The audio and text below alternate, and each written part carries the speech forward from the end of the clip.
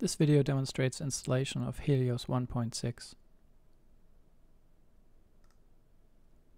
Here we are on the Helios distribution website. Usually when you're notified that a new release is available, this is where you'll be directed, and there'll be some version here at the top. It usually would not say draft.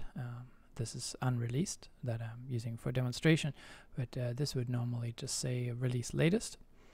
And then, so this is the specific version.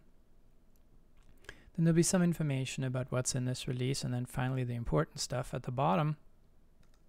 There'll be this little section called assets, and that's the GitHub term for the files. So you expand that, and there'll be two things in there. There are two zip files. One is the regular installers that everybody should be using. That's for 64-bit machines, which is the default. And then special for Bluefin and a couple of other people, there's this 32-bit installer that can be used on Windows 32 bits, but I don't have Windows 32-bit, so I'm unable to really test those. But according to Bluefin, they also work. All right, so what we would do is we download the installers. I'm just going to open it in place.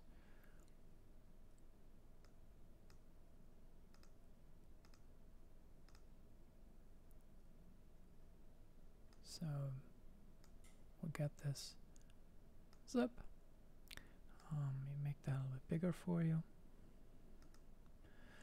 Okay, so inside the zip file, you'll find a number of installers.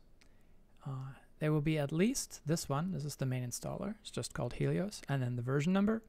And then there will be the key press receiver installer, which is an optional component for those people who are running Helios over the network. And there may be other installers in here as well in the future. But right now, the one we want is this regular Helios installer. So just double click that. Windows is going to put up a warning because we are not able to assign our installers because we're not a corporation. So it'll just say this is from an unknown publisher, specifically, you know, it's a Helios installer. And that's fine because I downloaded it from the Helios repo. Now, this information will also be copied into the comments and the description, field on YouTube.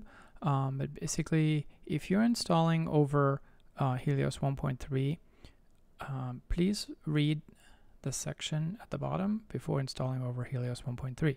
1.3 is the legacy version that Gadrock produced, and so there are some special notes about that down here. If you're installing over 1.4, you really don't have to worry too much. The rest of these are just disclaimers that you may wish to read.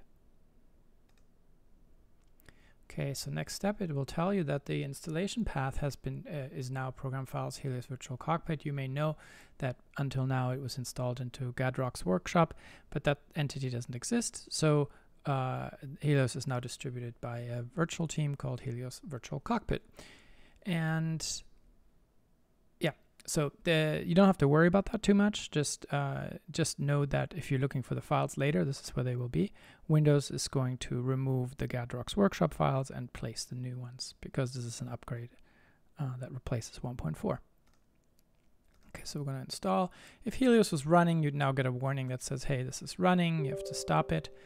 Now you get a pop-up dialog from Windows saying, is it okay that this installer is going to modify your computer?